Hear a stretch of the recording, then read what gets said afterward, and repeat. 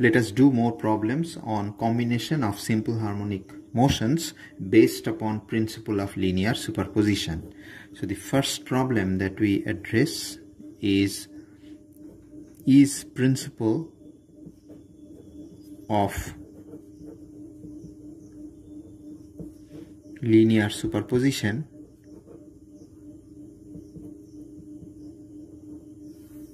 valid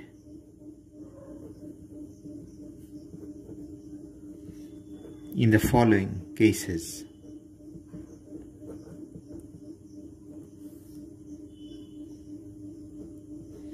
Number 1, gravitation. Number 2, electric field.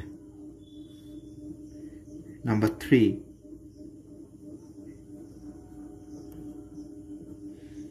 electrostatic energy density. Let us denote this by gravitational field. Gravitational field E, electric field E, electrostatic energy density U. 4, magnetic field or magnetic induction, denoted by vector B. Magnetic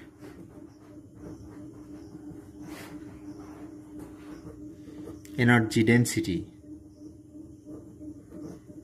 denoted by U, say. And number 6, the last one, is nuclear field or force.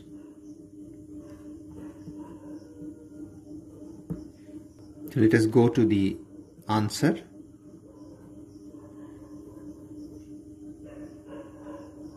Source mass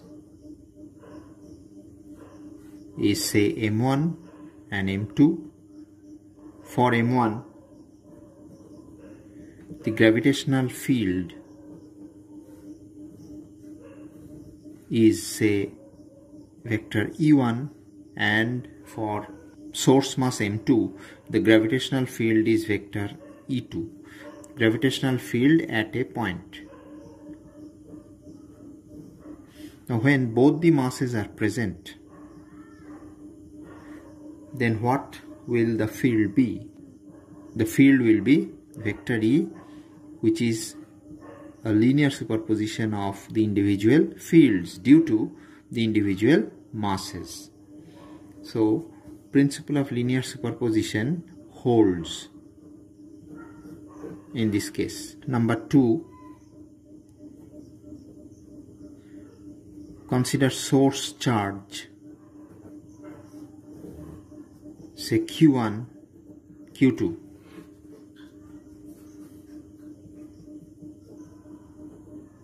The electric field due to them is vector E1 and vector E2 at point P, say at some point P. And when both the charges are placed together, the resultant electric field will be a linear superposition of the electrostatic fields produced by these charges when they are individually placed, when they are separately placed. So the principle of linear superposition is valid in case of electric field. Let us now consider here the electrostatic energy density, which for charge Q1 is U1, the value of which is half epsilon 0 E1 square, and that for Q2 is half epsilon 0 E2 square. Now when Q1 plus Q2 is present, the electrostatic energy density will be U, which is half epsilon 0 the field square, which is not equal to obviously half epsilon 0 E1 square plus half epsilon 0 E2 square. So this means principle of linear superposition is not valid in case of electrostatic energy density. So 2 and 3 have been answered. Now we address magnetic induction and magnetic energy density. So answer to 4. Let us consider source current.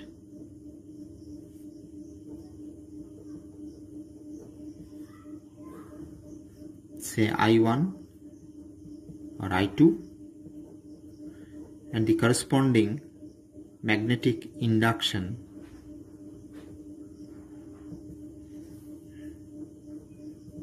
at a point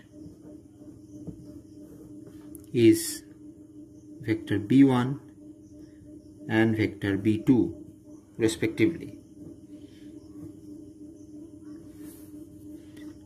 So when both the currents together flow, then it is I, which is I1 plus I2, then the field will be a linear superposition of the fields produced by the individual currents. So principle of linear superposition holds for magnetic field. Now for magnetic energy density,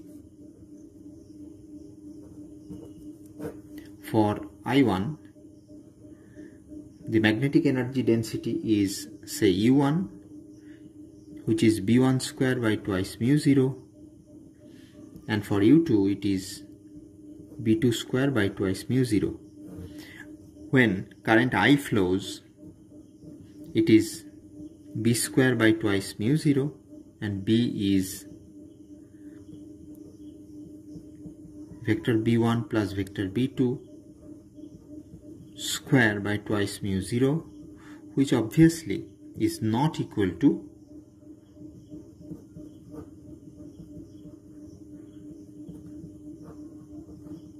that is U1 plus U2.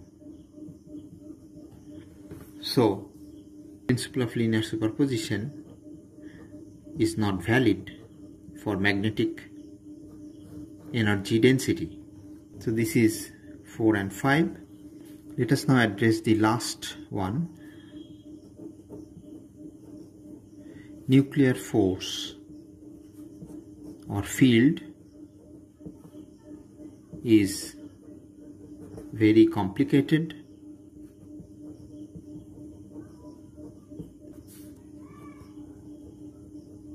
It consists of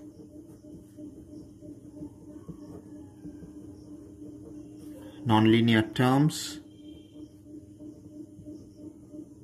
and so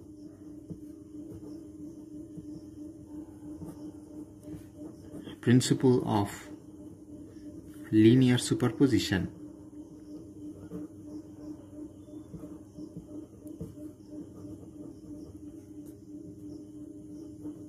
does not hold. This means that we cannot simply add two nuclear fields or forces to get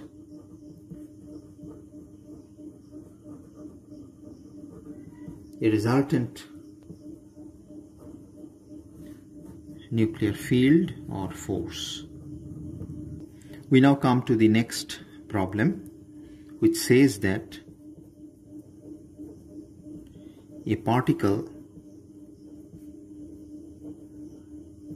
executes simple harmonic motion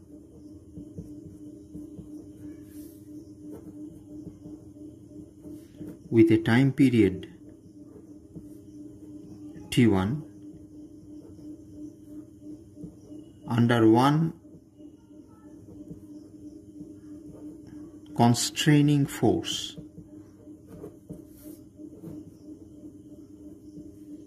and with time period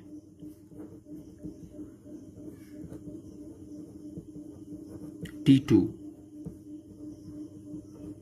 under another,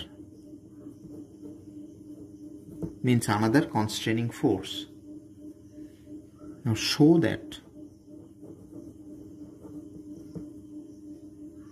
the time period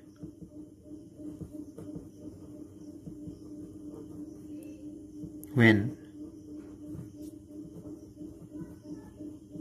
both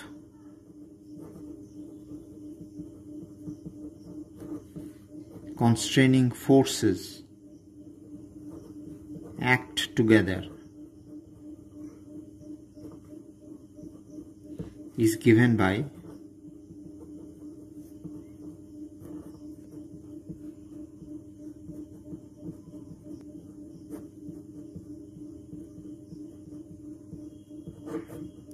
let us come to the answer of this problem. We consider a particle or oscillator. Its mass is say m.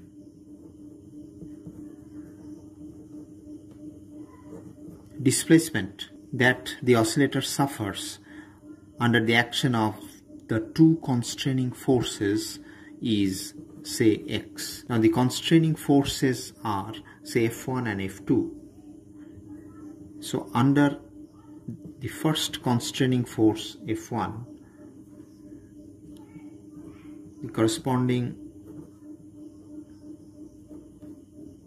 spring constant being K1, so we have F1 equal to minus K1x, because the spring constant is actually mod of F1 by x, and the time period as given is T1. So time period is T1, which is under the second constraining force, call it F2.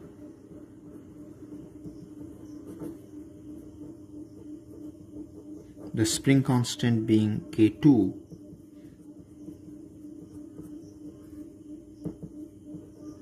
we have F2 equal to minus K2x, and the corresponding time period is given to be T2, which is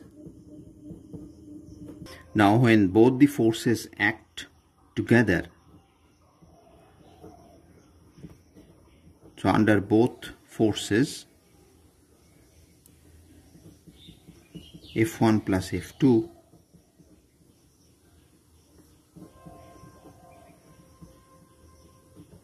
and the spring constant then is K.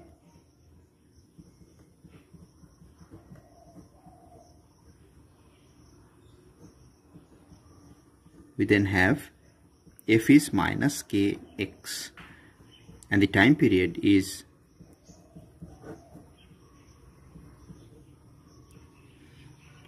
we now have to interrelate the three time periods, two of which correspond to separate application of forces F1 and F2, and this T corresponds to the collective application of the two forces.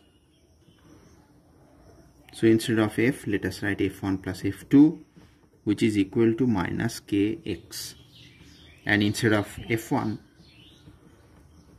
we can write minus K1x, and instead of F2 minus K2x.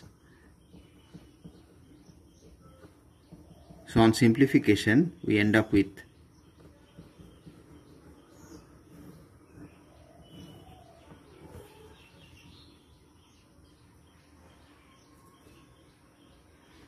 so this time period then is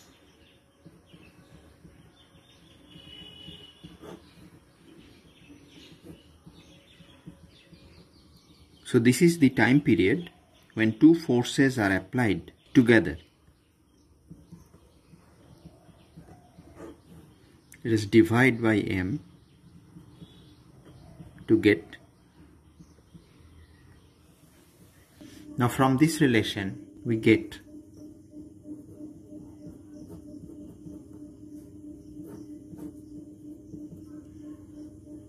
two pi by t1 whole square is k1 by m. And similarly, from this relation,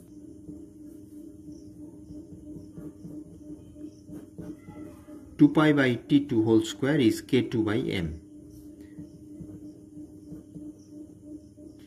Therefore, from here we end up with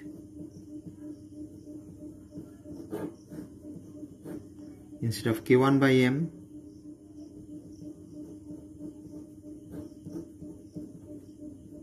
and instead of k2 by m,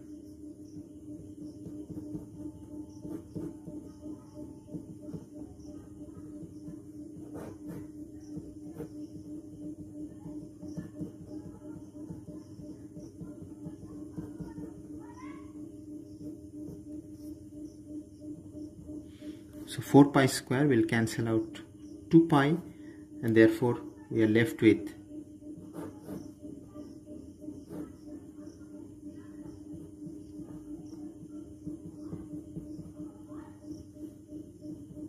so it is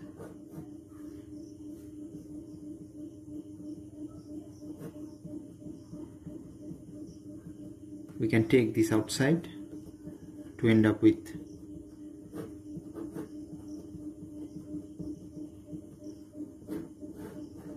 which we were required to prove. We now come to a very important problem. Show that the amplitude AN of the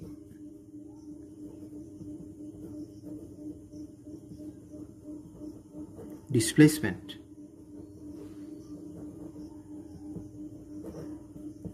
resulting from the linear addition of n simple harmonic vibrations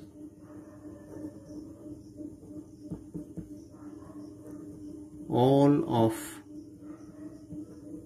same amplitude, amplitude being A and frequency being omega,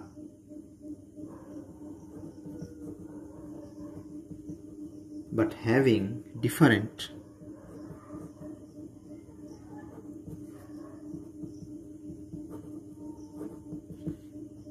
initial phase angles. Initial phase angles means epochs to be phi 1 equal to epsilon, phi 2 as twice epsilon, phi 3 is given to be 3 epsilon, and it goes on like that, and phi n is n epsilon, is given by the equation that is the expression of the resultant amplitude An is given by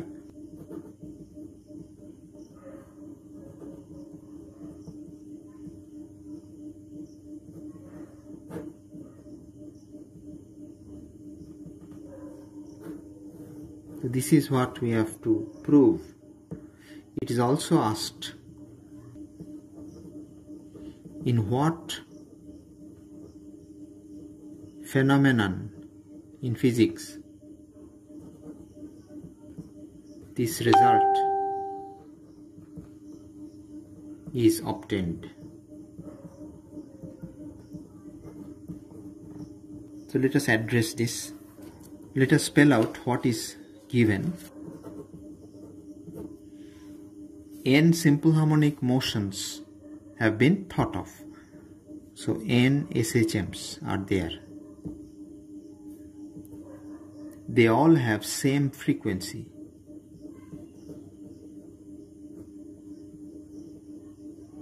And the frequency is, say, omega. They have same amplitude.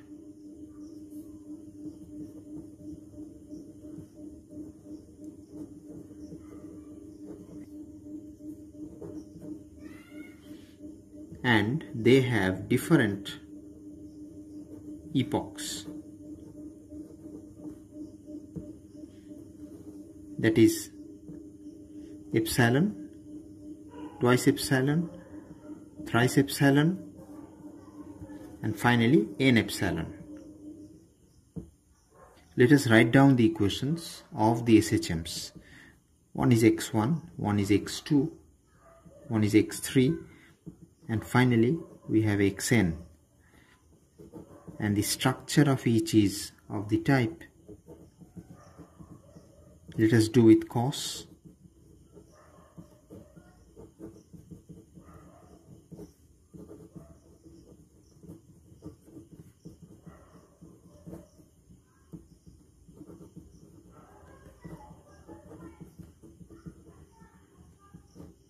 For convenience, let us switch over to complex representation.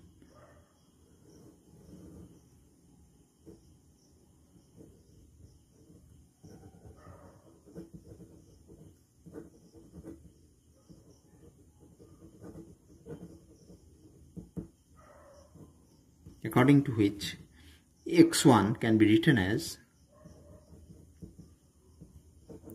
real part of a e to the power I omega t plus epsilon, because if we extract the real part we get cos.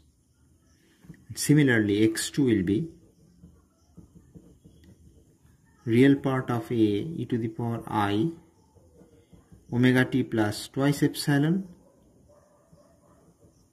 x3 will be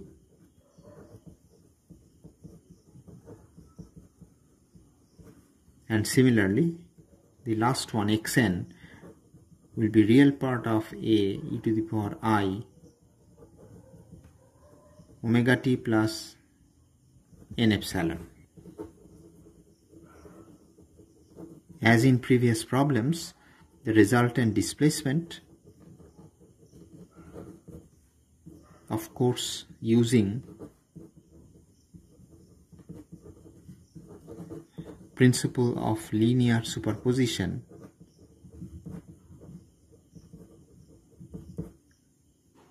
is given by x equal to x1 plus x2 plus x3, and the last term is xn.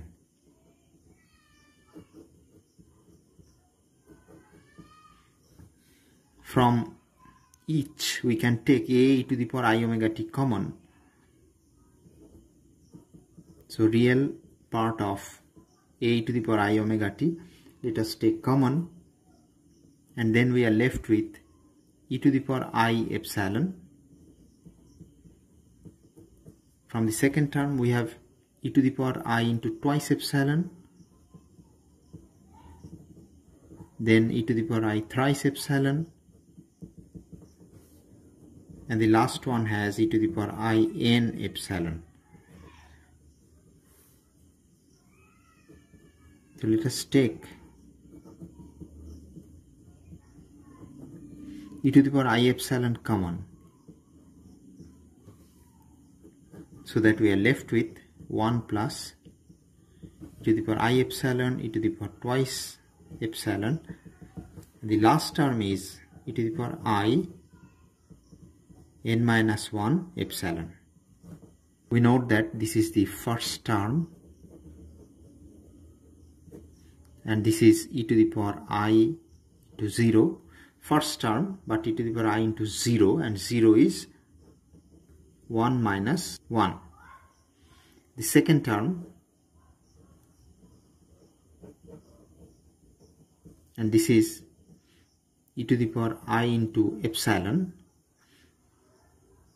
and this can be written as e to the power I 2 minus 1 epsilon 2 for the second term, and here e to the power I 1 minus 1 epsilon 1 for the first term.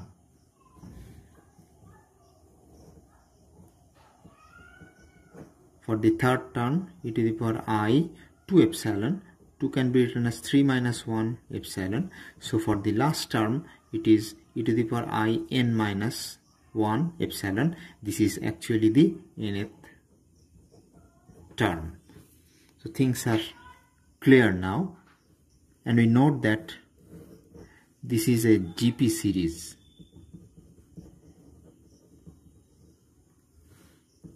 Having first term unity, and the common ratio is e to the power I epsilon, so that the sum will be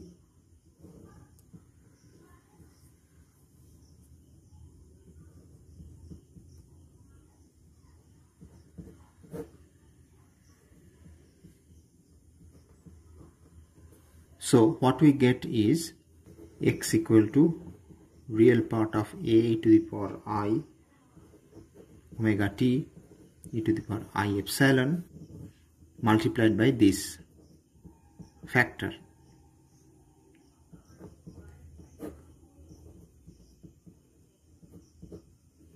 We focus attention to this factor.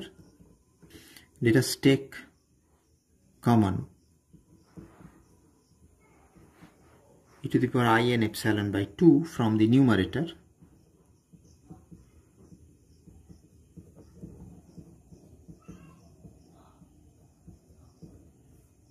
and from the denominator we take e to the power I epsilon by 2 common,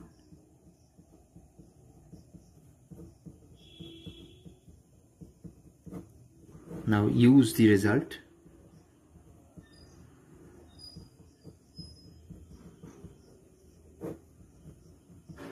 This is sine of x. So we have n minus 1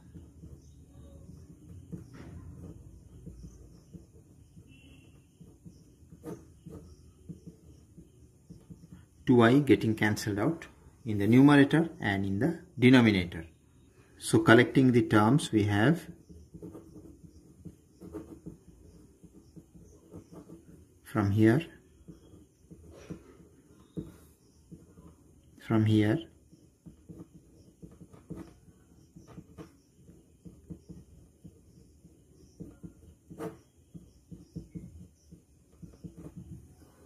it is time to simplify things.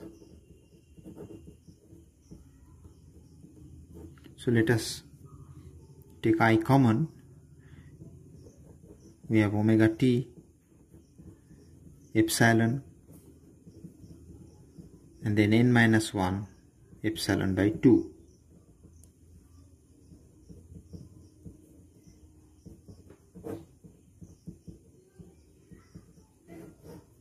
Now this is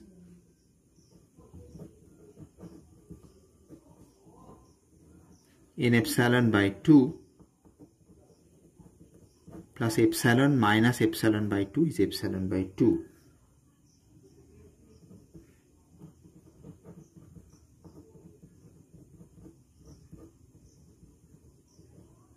So what we have is, this is e to the power, and here we have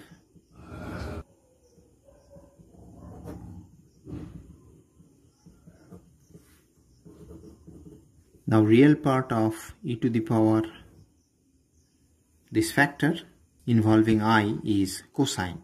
So we can write x equal to a, and let us write this factor here,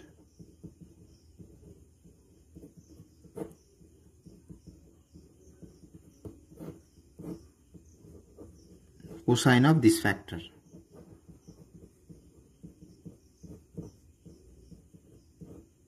Let us call it an as given in the question. So we have an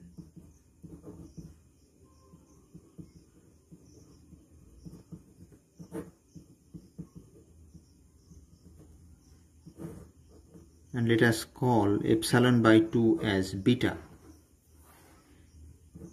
So this becomes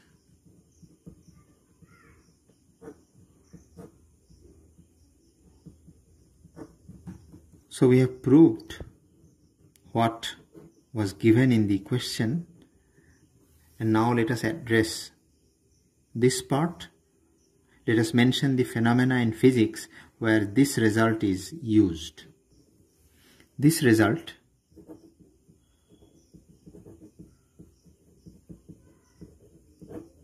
or this type of result is used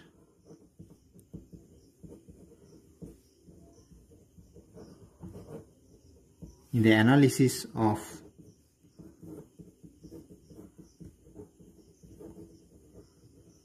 diffraction pattern by a plane optical diffraction grating. Means an N-slit device where the amplitude on screen is of the form, amplitude means square root of intensity of light.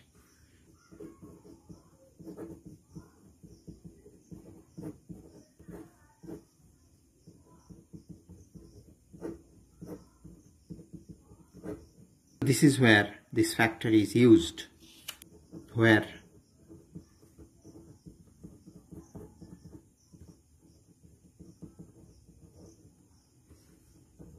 A being the width of the slit,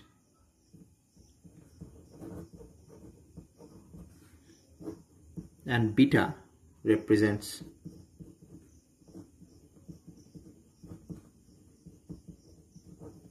where B stands for the width of opaque space, theta is the diffraction angle or the angle of diffraction, and lambda is the wavelength of light. And grating looks like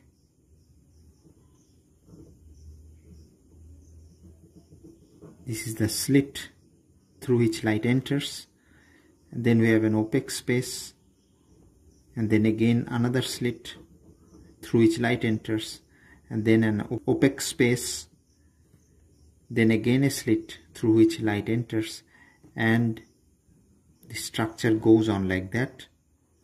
So this is A, this length, the width of the slit, and the width of the opaque space is B. So this is the structure of a grating which has n number of slits.